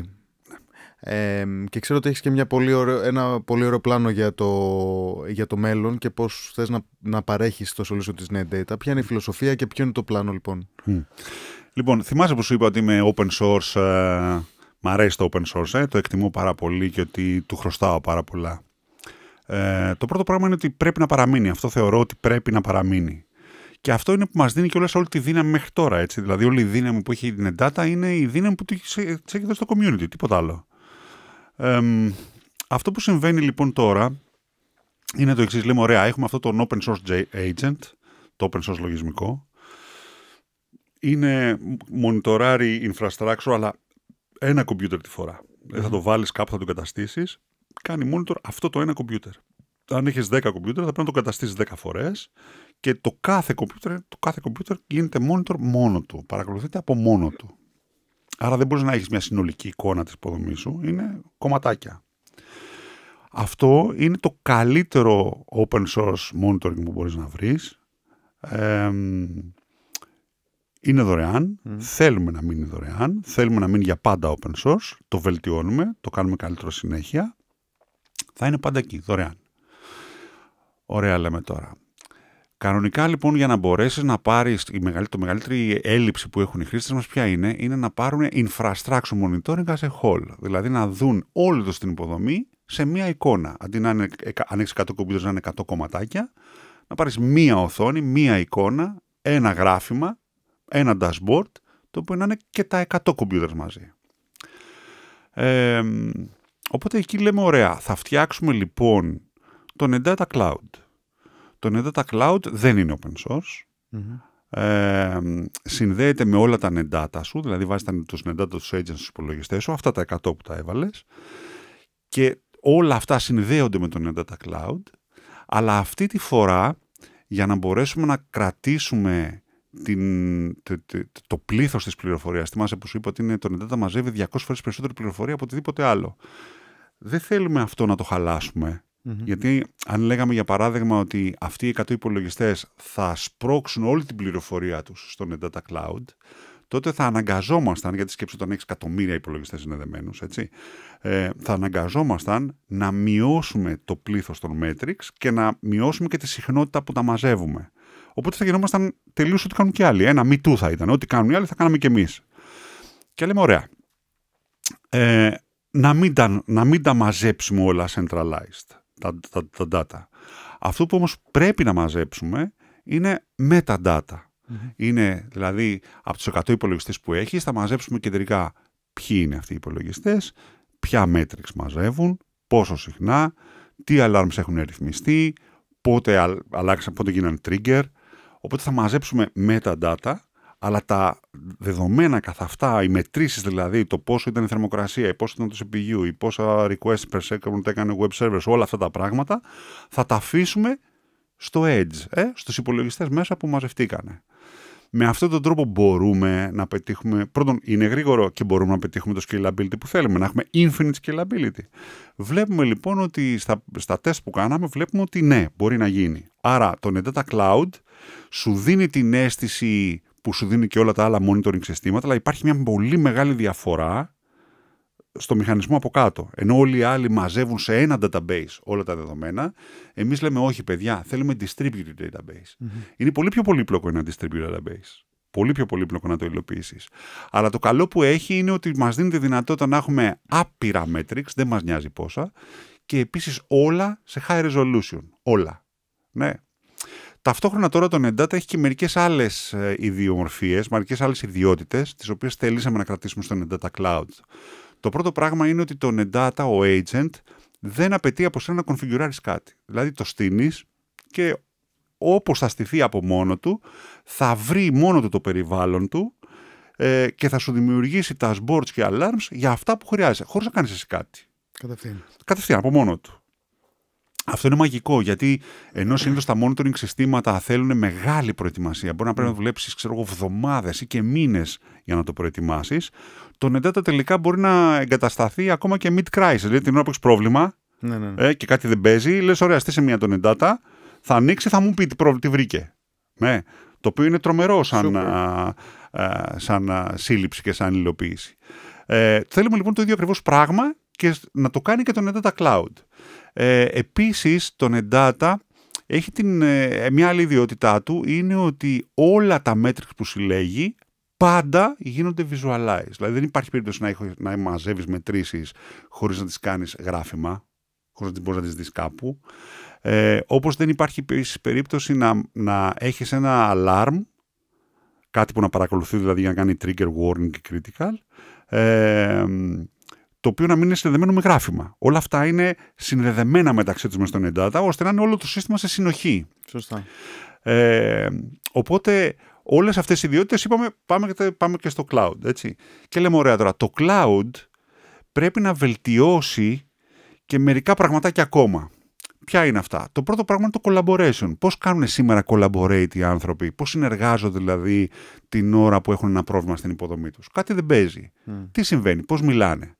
Και αυτό που είδαμε λοιπόν είναι ότι οι άνθρωποι συνήθως αυτό που κάνουν είναι ότι μιλάνε σε κάποιο chat, το Slack ή κάποιο άλλο, κάνοντας copy-paste εικόνες. Δηλαδή πάνε στα monitoring συστήματα που έχουν και αρχίζουν και γράφουν ένας, τσατάρουν ένας με τον άλλον, κάνοντας copy-paste εικόνες. Το οποίο βέβαια καταλαβαίνεις ότι δεν είναι λειτουργικό. Δηλαδή είναι ένα χάος τελικά. Είναι ένα στατικό περιβάλλον. Και λέμε, ωραία, ρε παιδί μου, και πώς το κάνουν κιόλας? Φτιάχνουν war rooms. Δηλαδή την ώρα που πρέπει να κάνουν troubleshoot μια υποδομή, μια υπηρεσία, πάνε και φτιάχνουν ένα war room για το troubleshooting αυτής της υπηρεσίας. Όπου και μετά το κρατάνε για να έχουν την ιστορικότητα με όλο το troubleshooting που έχουν κάνει. Οπότε λέμε, ωραία, κοίταξε να δεις, είναι ωραία ιδέα αυτό, να πάμε να οργανώσουμε όλη την υποδομή σε war rooms κι εμείς. Οπότε μπαίνεις μέσα στο NetData Cloud σήμερα και το πρώτο πράγμα που σου λέει είναι, ωραία, έχεις βάλει μέσα 50 servers και 20 ανθρώπους, πώς τους οργανώνεις αυτούς σε meaningful entities για σένα, δηλαδή κάτι που να έχει έννοια για σένα. Οπότε σου δίνει τη δυνατότητα να φτιάξεις war rooms που τα ονομάζεις όπως θέλεις και βάζεις μέσα ανθρώπους και μηχανές. Άρα έχουμε φτιάξει και ένα κομμάτι και μπορείς να κάνεις και chat και τέτοια. Άρα έχουμε φτιάξει και ένα κομμάτι collaboration απάνω εκεί.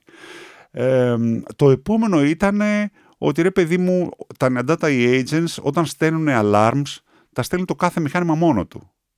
Δεν θα ήταν ωραίο να έχουμε ένα centralized σημείο που περνάνε όλα τα alarms, άρα όταν είναι να κουδουνίσεις στο κινητό σου να μπορείς να βάλεις και εσύ δύο settings. Μην πήγαινε σε κάθε server να βάλεις τα settings. Άρα έχουμε central configuration. Θέλω να σου πω, βάλαμε μερικά features παραπάνω στο cloud. Το cloud λοιπόν είναι under development. Όλα αυτά, κάποια είναι έτοιμα, κάποια δεν είναι έτοιμα, έτσι. Και είστε σε pre-revenue ακόμα. Είμαστε, παιδιά, ακόμα δεν πουλάμε τίποτα, όλα είναι δωρεάν. Αυτό που πήγαινα λοιπόν να σου πω είναι ότι το cloud είπαμε, ωραία, πάμε να το δώσουμε και αυτό δωρεάν. Για πάντα. Αρχίζεις τώρα να σκέφτεσαι, το agent δωρεάν, το cloud δωρεάν. Αυτοί πώς θα βγάλουν λεφτά? Λοιπόν, πρόσεξε να δεις τώρα τι γίνεται. Θέλω να σου πω μια ιστορία, να το πάω ανάποδα για να καταλάβεις λοιπόν τι γίνεται. Ας πάρουμε λίγο τα παιχνίδια που παίζουμε στο κινητό μας. Τα παιχνίδια που παίζουμε στο κινητό μας συνήθως είναι δωρεάν, δεν το πληρώνουμε για να το κάνουμε εγκατάσταση. Και συνήθως μετά αυτό που κάνουμε είναι ότι αγοράζουμε, ρούχα, σπαθιά, διαμαντάκια, coins, αγοράζουμε διάφορα. Τι είναι αυτό που αγοράζουμε πρακτικά? Δηλαδή έχει κάποια τεχνική αξία αυτό που αγοράζουμε? Όχι. Είναι ένας counter που έχουν, που λέει πόσα διαμαντάκια έχεις και εκεί πέρα που ήταν 10 έγινε 1000. Στο ανεβάσαν αυτό. Τεχνική αξία 0. Παρ' όλα αυτά εσύ πλήρωσες 5 ευρώ γι' αυτό. Ναι. Τι πλήρωσες λοιπόν? Τι ήταν αυτό που σου έκανε να πληρώσεις? Ήταν ένα δωρεάν παιχνίδι, δωρεάν, το οποίο σου άρεσε τόσο πολύ που εθίστηκες και ήθελες να το βελτιώσεις για σένα. Και είπες θα πληρώσω. Θα πληρώσω για κάτι που είναι δωρεάν για να το βελτιώσω για μένα. Ωραία. Αυτό είναι στο consumer world, έτσι. Το καλό που έχει αυτό ποιο είναι? Είναι ότι η εταιρεία που φτιάχνει το παιχνίδι πρακτικά ασχολείται με το δωρεάν παιχνίδι. Το paid παιχνίδι δεν έχει τίποτα παραπάνω. Είναι counter, τεχνική αξία μηδενική, απλά πουλάνε τη δυνατότητα να μεγαλώσει μια τιμή ή να φορέσει ένα διαφορετικό ρουχαλάκι το στρατιωτάκι σου. Τίποτα, τρίχες, έτσι. Τεχνική αξία 0. Αλλά μεγάλη εμπορική αξία, επειδή το δωρεάν παιχνίδι, στο οποίο όλη η εταιρεία είναι focus να το κάνει τέλειο, επειδή το δωρεάν παιχνίδι είναι τρομερό, δεν μπορείς να αντισταθείς, ρε παιδί μου, σε συνεπέρνει. Ωραία. Πάμε να δούμε λίγο τι κάνει το GitHub. Αυτό είναι το παιχνίδι που είπαμε, είναι στο consumer world, έτσι. Το GitHub λοιπόν είναι ένα version control system. Βάζει τον κωδικά σου δηλαδή εκεί. Έχει και κάποιο issue management για να ανοίξει sticky, έτσι, έχει κάποιο project management, πολύ, πολύ λίγα πράγματα. Το βασικό, η καρδιά του είναι ότι βάζει τον κωδικά σου εκεί και έχει τη δυνατότητα ο κόσμος να κάνει collaborate πάνω στον κωδικά σου. Όπως έγινε και με τον Endata. Ότι υπήρχαν contributors που ερχόντουσαν, υπήρχαν κάποιοι που έκαναν issues, υπήρχαν άλλοι που κάνανε reviews, όλο αυτό το πράγμα. Αυτό το πράγμα λοιπόν το GitHub το δίνει δωρεάν. Δεν το πουλάει. Σωστά. Ναι. Τι πουλάει? Σήμερα λοιπόν το GitHub πουλάει το εξής. Αν η εταιρεία σου θέλει να κάνει enforce, να απαιτήσει code reviews, enforce code reviews, τι είναι το code review? Το code review. Γράφω εγώ κώδικα και λέω ότι για να μπει αυτός ο κώδικας μέσα στο project τελικά πρέπει να το δεις και εσύ. Σωστά. Ή κάποιος άλλος. Έτσι. Αν δεν το δεις εσύ δεν μπαίνει μέσα. Πρέπει να έχει τουλάχιστον ένα code review. Η απέτηση για code review είναι paid. Περίμενε τώρα. Τα code reviews υπάρχουν και στο free, αλλά είναι optional. Ναι. Η απέτηση πληρώνεται. Τι είναι η απέτηση? Ένα flag, σαν το κουστούμάκι που πληρώνει στο παιχνίδι. Τεχνική αξία 0. Είναι απλά ένα flag. Το κουμπί είναι γκρι και δεν μπορείς να το πατήσεις αν δεν έχει γίνει ένα code review. Αυτό ήταν η τεχνική υλοποίηση. Τίποτε άλλο. Το GitHub τι κάνει λοιπόν? Το GitHub, όλη η μηχανική του GitHub ασχολούνται με το δωρεάν. Είναι τρελό αυτό που έχουν κάνει. Φροντίζουν το δωρεάν offering, αυτό που προσφέρει το GitHub δωρεάν, να είναι άπεχτο. Άπεχτο. Ναι. Και τελικά βρίσκουν κάτι το οποίο δεν έχει καμία τεχνική αξία, αλλά έχει απίστευτη επιχειρηματική αξία, εμπορική αξία, για να σου πούνε έλα να αγοράσεις. Ναι. Το ίδιο πράγμα κάνει και το Slack. Σωστά. Το Slack σου λέει ότι αν θέλεις πρόσβαση σε περισσότερα από 10.000 μηνύματα στο παρελθόν, πρέπει να πληρώσεις. Σωστά. Τα σβήνουνε. Αν δεν πληρώσεις ποτέ, τα σβήνουνε μετά το 10.000. Όχι, απλά δεν σου δίνουν access. Μα δεν μπορεί να στα σβήσεις, γιατί ο λόγος να πληρώσεις είναι ότι αυτά τα μηνύματα υπάρχουν. Σωστά. Και εσύ τα θέλεις να τα δεις. Άρα, γιατί 10.000 και όχι 20.000 ή 5.000? Γιατί 10.000? Γιατί κάθισαν και κάναν μια μελέτη και είπανε, ρε παιδιά, στα 5.000 is too early, στα 20.000 is too late. Άρα 10.000 είναι η χρυσή τομή που ο άλλος είναι έτοιμος να πληρώσει. Δεν το έκαναν λοιπόν ούτε για να περιορίσουν το κόστος, ούτε για κάτι άλλο. Τι πέτυχε το Slack με αυτή τη μεθοδολογία? Οι μηχανικοί του Slack πάλι δουλεύουν για το free offering. Όλοι λένε, παιδιά, το chat πρακτικά στο Slack είναι δωρεάν. Δεν πληρώνει κανένας. Ναι, πληρώνεις αν θέλεις πρόσβαση σε πάνω από 10.000 μηνύματα στο παρελθόν. Πάλι ένα διαμαντάκι είναι και αυτό. Ένα upgrade. Ναι, παίρνεις το free offering και θες να το κάνεις καλύτερο για σένα. Και στο GitHub έχεις ένα amazing free offering που θες να το κάνεις καλύτερο για σένα.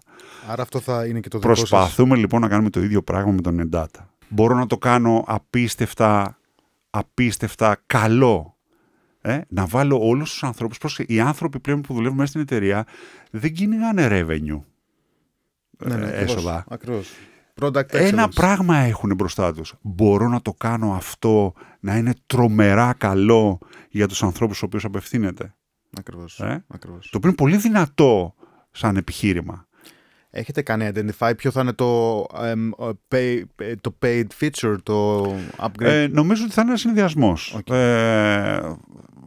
Για να πάρουμε την τελική απόφαση χρειαζόμαστε δεδομένα. Φυσικά. Δηλαδή όσο ο κόσμος μπαίνει και χρησιμοποιεί το cloud, είμαστε σε θέση να κάνουμε identify τι θα ήταν αυτό το οποίο θα μπορούσε να πωλείται. Αυτό που είναι σημαντικό είναι ότι όλα αυτά που δίνουμε σήμερα δεν θα πωληθούν ποτέ. Δεν θα πάρουμε κάτι πίσω. Αυτά που δίνουμε όλα, αν το πούμε ότι είναι δωρεάν για πάντα. Τέλος. There's no way back. Δεσμευόμαστε σε αυτό. Αυτό που κάνουμε τώρα είναι ότι κρατάμε κάποια features τα οποία θεωρούμε ότι μάλλον θα πρέπει να πατήσουμε πάνω τους για να τα πουλήσουμε. Θέλεις, για παράδειγμα, να ξέρεις πώς ήταν το δίκτυό σου την προηγούμενη εβδομάδα. Το τώρα, το να παρακολουθήσεις το τώρα, άντε και τις τελευταίες 24 ώρες, είναι δωρεάν για πάντα. Real time monitoring. Ναι, real time monitoring. Πάρ' το δωρεάν. Δεν θέλουμε ποτέ λεφτά. Αν αυτό θέλεις, είναι το μόνο που ζητάς, πάρ' το για πάντα. Δεν σου βάζουμε ούτε περιορισμό στο πόσα μηχανήματα, στους πόσους χρήστες, στα πόσα. Τίποτα, κανένας περιορισμός. Πάρ' το για πάντα δικό σου δωρεάν. Αλλά αν θες να δεις τι είχε συμβεί την προηγούμενη εβδομάδα, πρέπει να πληρώσεις. Κάτι άλλο που θα είχε πολύ ενδιαφέρον να ακούσουν οι ακροατές μας είναι ποια είναι αυτή τη στιγμή η σημερινή κατάσταση της Net Data. Κάποια key metrics τα οποία κοιτάτε και τα οποία είναι εξαιρετικά εντυπωσιακά. Είναι οι χρήστες, το community. Ναι. Λοιπόν, κοίταξε να δεις. Στο open source κομμάτι έχουμε σταθερά πάνω από 10.000 χρήστες, νέους χρήστες κάθε μέρα. 10.000. Ασύλληπτο. Είναι πάρα πολύ μεγάλο. Υπάρχουν μέρες που πατάμε και 18.000 την ημέρα. Έχουμε περίπου 500.000 downloads κάθε μέρα στο open source, που είναι και αυτό πάρα πολύ μεγάλο. Γενικά το open source, αυτά σκέψω ότι κάθε χρόνο διπλασιάζονται αυτά, οπότε ανεβαίνει λίγο εκθετικά εκεί. Πέρυσι είχαμε τα μισά. Σωστά. Περίπου. Το οποίο είναι πολύ καλό. Το επόμενο πράγμα είναι ότι στο cloud το κάναμε release πολύ πρώιμα και με πάρα πολλά προβλήματα και με παιδικά features μέσα, με παιδικά χαρακτηριστικά μέσα. Το κάναμε release πέρσι το Μάιο του 20. Αυτή τη στιγμή έχουμε περίπου 40.000 εγγεγραμμένους χρήστες. Και έχουμε επίσης περίπου 150 νέους χρήστες την ημέρα. Και έχετε και πολύ εντυπωσιακούς πελάτες so far. Δηλαδή είναι οι μεγαλύτερες εταιρείες. Κοίτα, μας χρησιμοποιούν τα πάντα έτσι. Δηλαδή, και φαίνεται και από τα contributions. Δηλαδή, όταν έχεις contribution από chief μηχανικούς του Facebook. Εντάξει, έρχονται εκεί πέρα. Ναι, ξέρω ότι χρησιμοποιείται μέσα στο Amazon κατά κόρον. Χρησιμοποιείται στο LinkedIn. Χρησιμοποιείται το Slack. Το Slack, ας πούμε, μας ζητάει κάποια πράγματα που τα δίνουμε στο cloud να τα πάρει on-prem.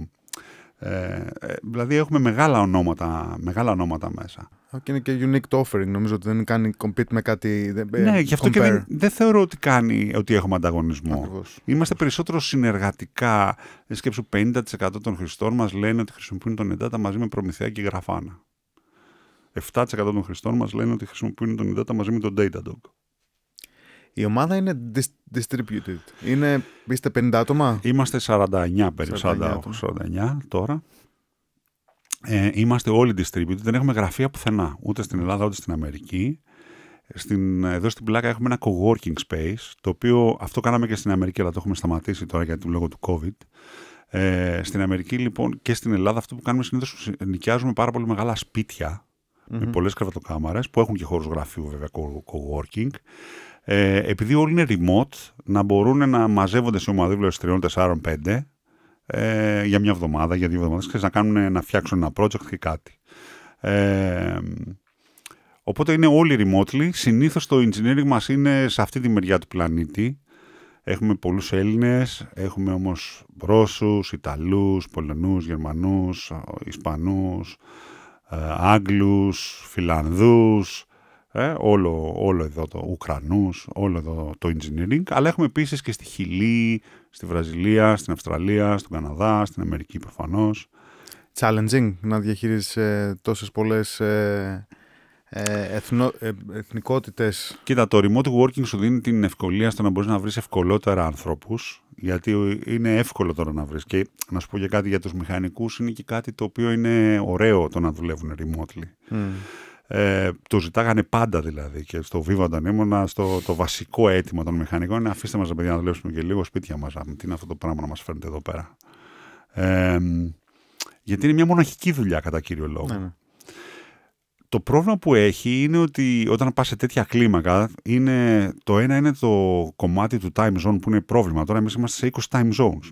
Τι να κάνεις εκεί, δηλαδή είναι τρέλα, έτσι, είναι τρέλα. Πότε θα συναντηθώ με τον άλλον, πρέπει να το σκεφτείς λίγο. Κάτσε να δω τι ώρα είναι σε αυτόν, τι ώρα είναι για μένα.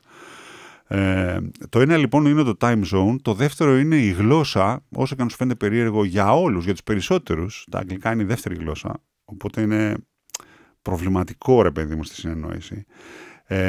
Πολλές φορές μου έχει τύχει ας πούμε, να έχω χάσει άνθρωπο επειδή δεν κατάλαβε στα αγγλικά αυτό που του είπα. Εγώ του είπα θέλω περισσότερο από σένα, θέλω περισσότερο από εσένα, ότι θέλω I want more of you, Not more from you, more of you.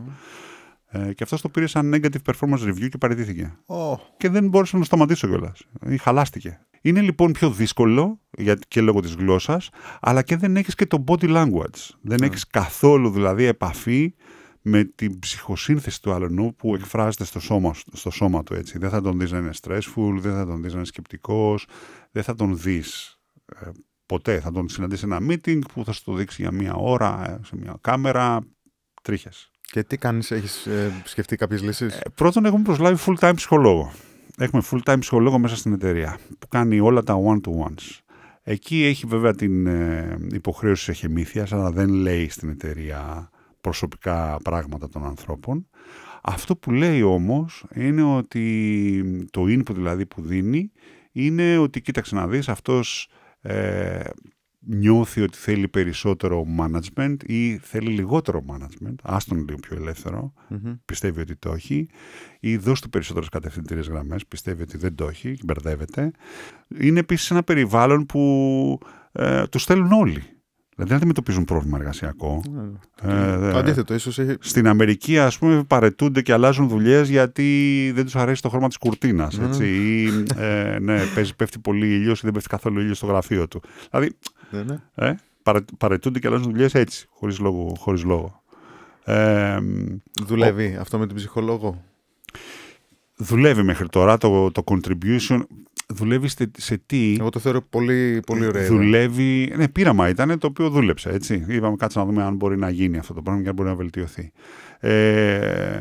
Το σημαντικό είναι ότι νομίζω ότι εκτονώνει την πίεση. Αυτό δηλαδή που ξέρεις, είναι μέσα και μεγαλώνει, αυτό το πράγμα εκτονώνεται. Χαλαρώνει, λιώνεται λίγο οι γωνίες. Άρα θα ξεκινήσεις γραφεία, θα σκέφτεσαι να πάτε σε ένα... Όχι. Πρέπει να το κάνουμε να δουλέψει. Okay. Είναι πιο αργό. Το remote working γενικά είναι πολύ πιο αργό. Αλλά νομίζω ότι είναι και μονόδρομος. Ξέρεις τι, έχω καταλάβει επίσης ότι δεν είναι και όλοι οι άνθρωποι που μπορούν να δουλέψουν remotely. Ναι, βεβαίως. Πρέπει οι άνθρωποι να είναι λίγο κινούμενοι, να έχουν το κίνητρο μέσα τους, το μεράκι της δημιουργίας, το μεράκι του να γνωρίσουν καινούργια πράγματα ή να φτιάξουν πράγματα. Αυτό το πράγμα πρέπει να πηγάζει από μέσα τους. Hiring και next milestones για την... Hirings έχουμε ακόμα να προσλάβουμε 17 για φέτος. Okay. Αυτό είναι μέχρι τέλος του χρόνου. Έχουμε σκέψει ότι έχουμε full-time recruiter μέσα στην εταιρεία, επίσης. Γιατί αλλιώς δεν γίνεται. 17 άτομα. 17 άτομα. Τώρα η εταιρεία γίνεται transform συνέχεια. Έτσι, μια μικρή εταιρεία η οποία ακόμα δεν έχει μάθει να πατάει στα πόδια της. Ταλανίζεται δεξιά και αριστερά. Εντάξει. Νομίζω ότι πάμε καλά σε αυτό το κομμάτι βέβαια. Δηλαδή έχουμε πολύ ταλαντούχους ανθρώπους που θέλουν να δουλέψουν μαζί, που έχουν επιλέξει να δουλέψουν μαζί μας. Εγώ είμαι περήφανος γι' αυτό δηλαδή. Πολλή engineering ομάδα είναι τρομερή και έχουμε και πολύ καλούς ανθρώπους και σε άλλες κέρυες θέσεις μέσα στην εταιρεία. Τέτοιο brand, τέτοια accomplishments είναι αυτονόητο ότι θα έχει... Κοίτα, και ενώ τα startups γενικά τα φοβούνται, εμείς αυτή τη στιγμή έχουμε 3 χρόνια runway. Τα χρήματα τα οποία έχουμε στην τράπεζα μας αντέχουν για 3 χρόνια. Θες να μας πεις και λίγο ποιο είναι το μεγαλύτερο ambition για την Edata, πού οραματίζεσαι την εταιρεία, ποιο είναι το endgame ενδεχομένως? Κοίταξε να δεις. Είμαστε ακριβώς λόγω του massiveness, λόγω του πόσο μαζικό είναι αυτό το πράγμα και στο κοινό το οποίο απευθύνεται, που είναι ιδιαίτερο, το κοινό είναι πάρα πολύ εξειδικευμένο, αλλά τους πιάνουμε όλους, έτσι, από άκρη σ' άκρη. Αυτό έχει το καλό ότι μας δίνει τη δυνατότητα να σκεφτούμε, εγώ ας πούμε σκέφτομαι ότι η Edata έχει τα εχέγγυα όλα για να γίνει ένα unicorn. Τα έχει. Δεν λέω ότι αποκλείω τα exits. Τα exits είναι καλά, αλλά νομίζω ότι μόνο αν είναι σε αυτή την κατεύθυνση. Δηλαδή θα μπορούσα να σκεφτώ ας πούμε merge με άλλες εταιρείες. Με στόχο όμως το αποτέλεσμα να είναι ακόμα πιο εκρηκτικό. Σωστά. Και από αυτό νομίζω ότι να πάσα και την τελευταία ερώτηση που κάνουμε σε όλους μας τους καλεσμένους. Αν μη τι άλλο, ένας unicorn είναι outlier ή μια εταιρεία in the making of a unicorn είναι outlier. Τι κάνει έναν επιχειρηματία outlier κατά την άποψή σου? Τι κάνει outlier ένα επιχειρηματία? Κοίτα, το σίγουρο είναι πρέπει να έχεις πάρα πολύ αγάπη για αυτό το πράγμα που κάνεις, γιατί οι ώρες που θα δαπανίσεις είναι ασύλληπτες. Αν τις μετράς, δεν γίνεται. Πρέπει να είναι το είναι σου, έτσι, να δίνεις το είναι σου. Μετά νομίζω ότι είναι περισσότερο θέμα εμπειριών, δηλαδή το να είσαι opinionated είναι για κάποιους κακό, αλλά τελικά το να έχεις μια ισχυρή άποψη είναι αυτό που θα κάνει και τη διαφορά. Γιατί αν έχεις μια πολύ χλιαρή άποψη, τη διαφορά δεν θα την κάνεις. Σωστά. Οι απόψεις όμως χτίζονται με την εμπειρία. Χτίζονται και με το πόσες φορές έχεις πέσει. Ποδήλατο έμαθες πέφτοντας. Σωστά.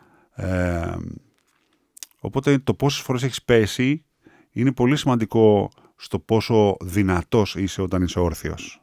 Προφανώς θέλει και να έχεις και ένα εμπορικό sense, γιατί αλλιώς δεν γίνεται, αλλά δεν γίνεσαι και επιχειρηματίας αν δεν έχεις ένα εμπορικό sense. Και να μην θεωρείς σταθερά πράγματα, δηλαδή το να γυρνάς τελικά για να κάνεις challenge στον εαυτό σου και να λες ρε το σκέφτομαι καλά ή ισχύει όντως και πώς θα έπαιρνα μια απόδειξη ότι αυτό πράγματι ισχύει που σκέφτομαι.